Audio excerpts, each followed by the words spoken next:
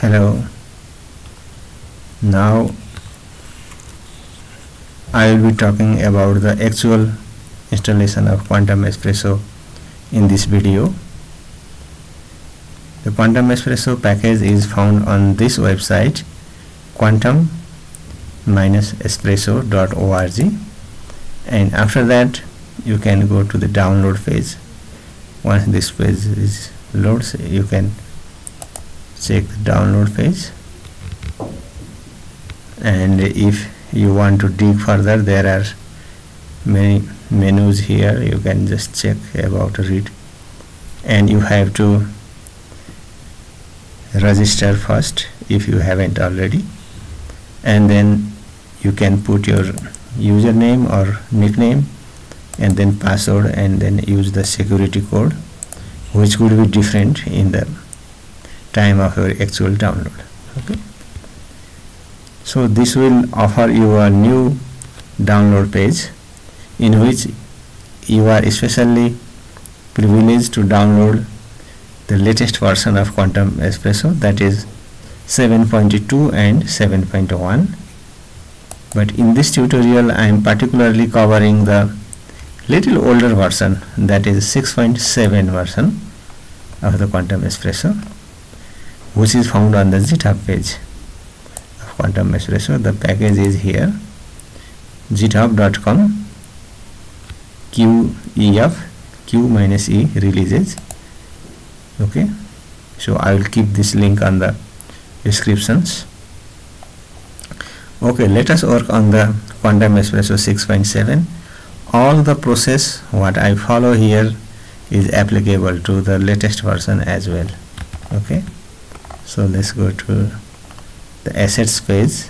Generally it might be not extended. Click on the triangle here, so you will see this page, and you can either right click here and the copy link address like this and go back to the terminal.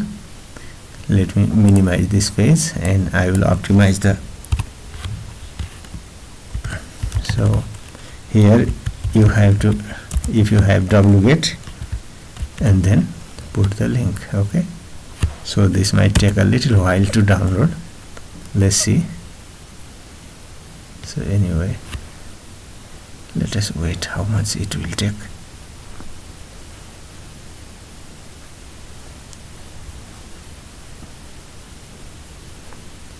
Anyway, later on I will cut this.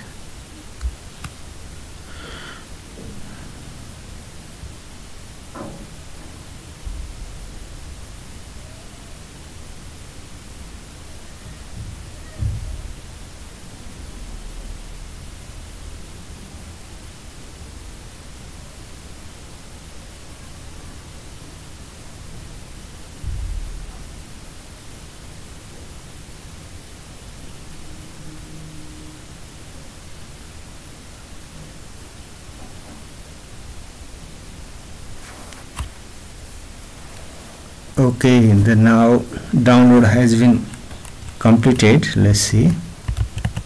Here we can see this file right here. So the next step is enter this file. The command is tar -zxbf and the actual file name. Let me copy paste that. Okay, tar -zxbf, and the file that we are going to unzip. This Fourier transform and LAPACK were the earlier covered in earlier videos. I will put the link below on them. So now we are extracting this Quantum Espresso file. So extraction has been finished. Let me see, the folder is right here. Okay, let's go inside that folder by the cd command in the folder name itself.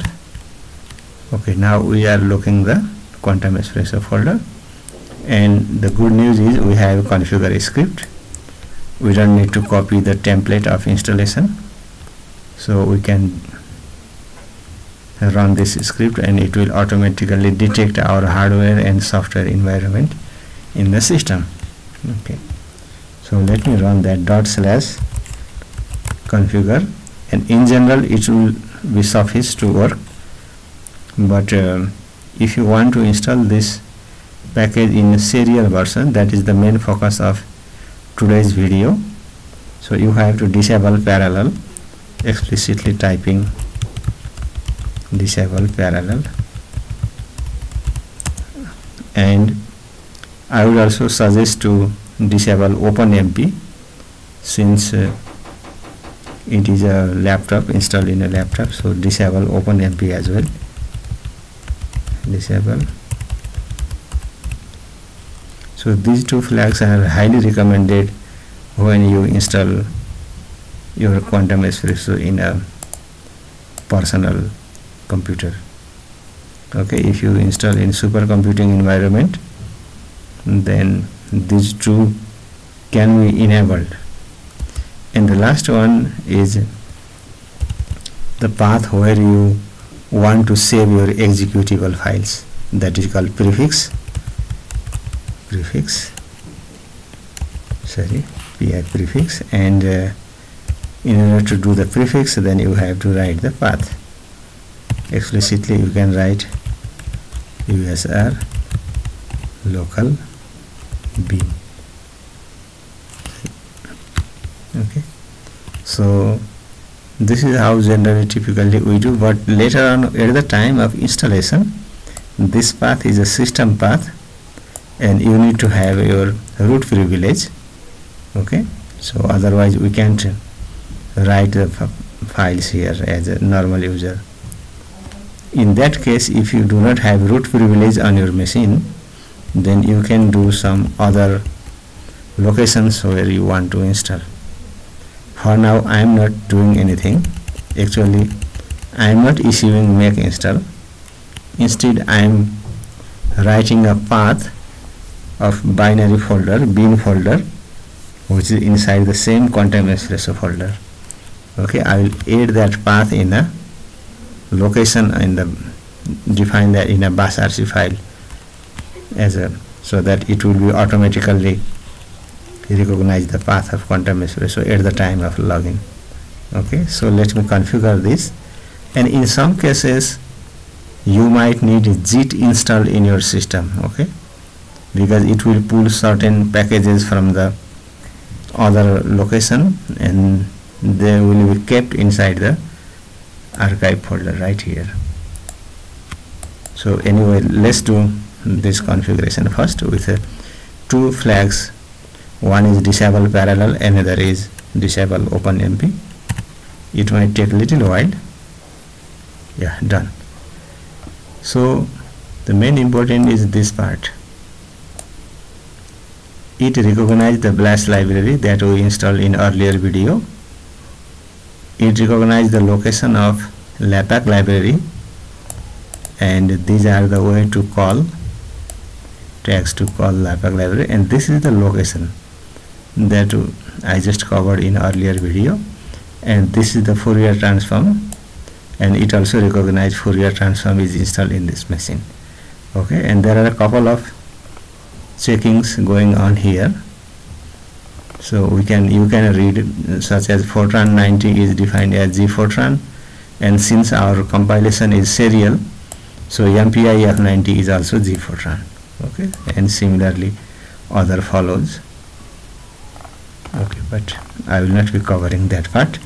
So after this we will see there is a make file has been created, and this also created later on, make.inc file. And first important part of the Quantum Espresso is PW calculations, which is the folder here, plane wave calculations. So it is, I will show you how to. First let me show you the make file. What are there? Just type make. It will not do anything, only it will show you the options that are need to follow after the make.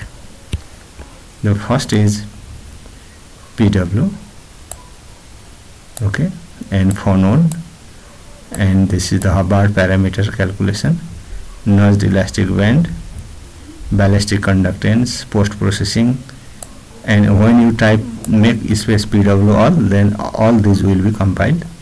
And car parallel methods, time dependent DFT, and there are many others.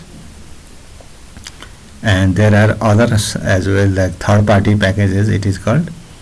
So GIPA, NMR and EPR spectra, 1 year 90, quantum transport with 1 year functions, YAMBO it is for the optical property, and GW methods. This is general third order code and thermal transport codes, and there are other things. Okay, so in here that means only make will not work, but it will give you the options that are must be written after the make. Okay, so for now I will compile the PW part using 2 cores. So I will put J2. Let's see what happened. There is no error on the PW compilation. So let me go inside the bin folder right here and see what is the content. So that means I can see pw.x, which is the main executable file for the PW calculations, and others are some accessory file I will be covering in later versions of the videos. So we are able to compile PW. With this we can compile mostly other packages as well. So let us type make PW all. Okay, and you can go slowly one by one. First compile PW. If there is no error, then PW all, then you can compile. If you want to do many other types of calculations using Quantum Espresso, then you can type PW, just all, make all. And so how many cores you want to compile, engage in the compilation, that is the. So do not include more than 2 if you are using laptop, otherwise it could hang and other programs will not be responsive that much. But okay, let's see PW all first with the same 2, but I will not upload all the videos to take your precious time. I will just show you the output, whether it will success or not. So in the meantime you can go and have a cup of tea or coffee, or just stretch your leg and hands. You may stand up from your chair during this and enjoy your outside walk for a while. I see the compilation has been finished so far, and let me see the bin folder again. So this time we can see many executable files, including phonon calculations, which is one of the most used here, and then epsilon, EPA, DOS.x, possibly bands.x is here, and average.x, and there are many actually: plot band, plot pros, plot row, post processing. Q2R is the executable to convert reciprocal space into real space while after the phonon calculation, and there is a converter PW to 1 year converter, PW to GW converter. There are many packages we can see, and 1 year Hamiltonian also here, and 1 year plot is here, and MATDYNE and DYNMAT can be seen. Okay, so there are many things. DYNMAT is here, and lambda.x is here. K point is for particularly estimate of the K points in different crystal types. So typically this is what we need, and if you want to more packages to be compiled, then you can type make all and J2. Okay, and after this I will remain quiet for a while but I will cut that section of the video and I will show you the final result if there is no error. Let's see. Oh sorry, I have to go back to the original folder out of the bin. Now I am outside the bin folder, so here I can issue the make all command with -J2, and it might take little more time than this as well, because it will compile many packages remaining after the pw all. Let's see.